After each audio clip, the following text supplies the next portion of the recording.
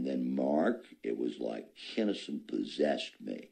I can't do people. Yeah. Whenever I try to do people, I sound like me. Yeah.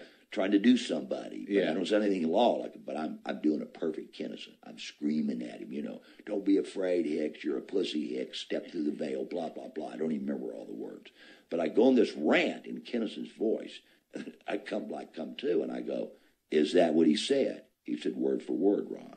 Get out of here. I said, then you're going to die tomorrow. And he said, well, then, goodbye. And I said, goodbye, I love you. I'll see you on the other side. And so we hang up.